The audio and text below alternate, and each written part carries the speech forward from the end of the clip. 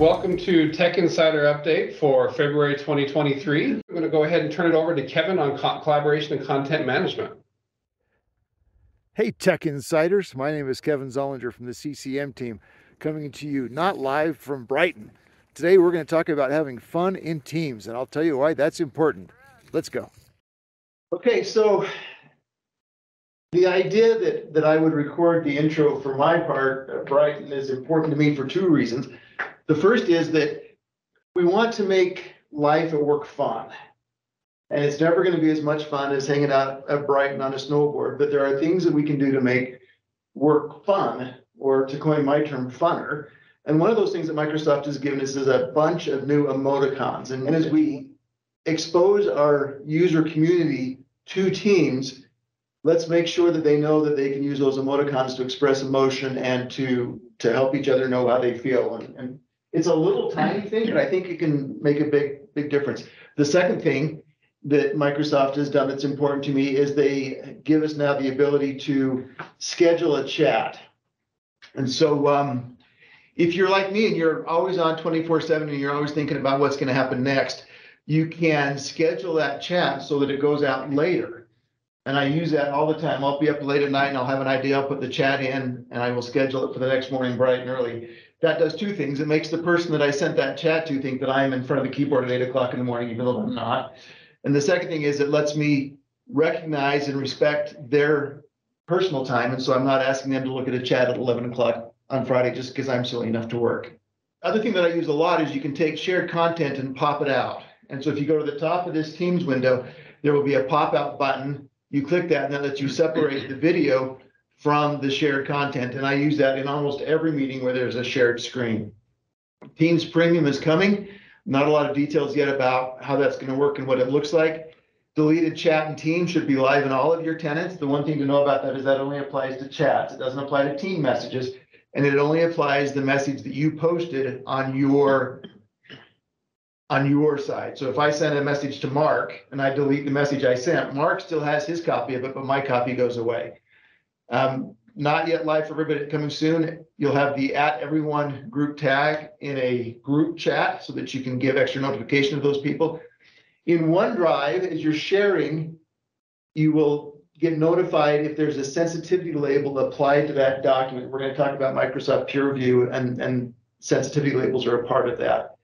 If you're sharing content in Teams, there's a new presenter view that should be available. This last 2 points are pretty big. Teams 2.0 is coming soon. This is a completely rewritten copy of Teams. It's going to use about half the memory as the current Teams. It's going to use a lot less space.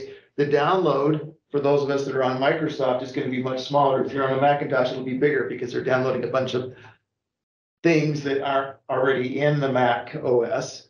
But it's going to be faster, more responsive, and take less resources on your machine. I've always been annoyed at how much space Teams takes up, and so I'm excited to see Teams 2.0 roll out. Microsoft promises that it'll be out next month. My suspicion is that we'll get pieces and chunks of it, and it'll roll out over time. But watch for that to happen. The last thing is, if you happen to be using Teams free in your organization, end of life of that is April 12th. And of the 100 people that we're talking to today, that may affect one or two of you, but you need to prepare for that and be aware of it. You can see which version of Teams you are by going into Teams, clicking on your picture, and if you're in that Teams Free Classic, it'll tell you that. So be aware and take steps to transfer. So let's talk about Teams sprawl. We've talked about making work funner, we've talked about Teams. Teams is a great tool, and a lot of us roll it out without any kind of control. What does that cause? That causes us to have hundreds and hundreds and hundreds, if not thousands of sites that are in everybody's face. You'll get a lot of sites that are just one or two people that may be active for a week or two, and then they just don't get used anymore. Why is that bad?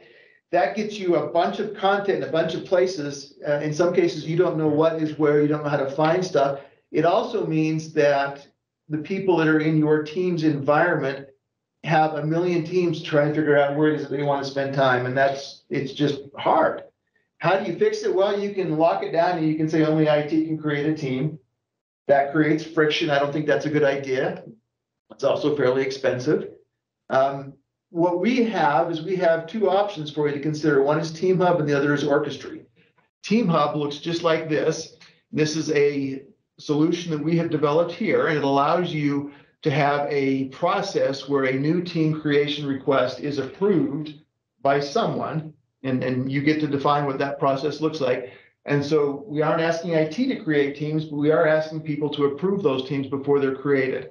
It also has this iconography, and you can choose your own, so that people can look at a team and know what kind of team it is. They'll know what the purpose of that team is just at a glance. And using it here internally, we find that to be very, very powerful. The other thing that we have is we partner with a company called Orchestry. This is a view of their dashboard. Orchestry has a full life cycle view of what is happening in your organization with teams. It'll tell you what teams have gone stale. It'll tell you what teams don't have owners. It has a process where you can depreciate or deprecate teams as they do go stale. Both of those solutions are very powerful. I love Teams, but I love even more the idea that we've given you tools and techniques that you can use to manage teams in your environment. Lastly, let's talk about some self-promotion. If you visit JourneyTEAM.com/blog or find us at JourneyTEAM1 on YouTube, we have committed to providing for you information that will make your life easier and your users' lives easier. And this is me personally committing. If you'll find me on YouTube or find us on YouTube or find me on LinkedIn and say, hey, Zollinger, I hate this about Microsoft, I commit to you that I will see if I can make it easier. I can't promise that I will, but I'll commit to trying that. And then if we can make this a two-way conversation, I can leverage experts here at JourneyTEAM to try and make your life easier, and we'd love to do that. The picture on the screen is Jonathan Duncan, or John as we call him, and that is a quick and dirty view through Viva Insights. You should go find that. You should watch it. It'll make your life better. And that's it for me. Thank you. Okay, so Kevin again from Collaboration and Content Management. Let's talk Viva, and we'll be quick because we're running a little late. I've highlighted 4 here that I think are the ones that are the most ready to get excited about. Engage and Engage Leadership Corner is more or less Yammer all grown up. Topics allows you to teach people what you're doing at your company by magic. It may someday be powered by ChatGPT. We know that that's the big hot new buzzword that we all want to talk about. Goals is great, especially for organizations that are doing OKR, and Viva Sales just seems like a tremendously good way for you to take the drudgery out of the day-to-day sales activities that happen in your organization. There are prices listed on the slide, so you can see what you might pay per person per month. In some cases, it's a sliding scale depending on how much goodness you want from whatever Viva it is that you're talking about. We are spending a lot of time implementing it here and implementing it for customers. And so if you have Viva questions, reach out.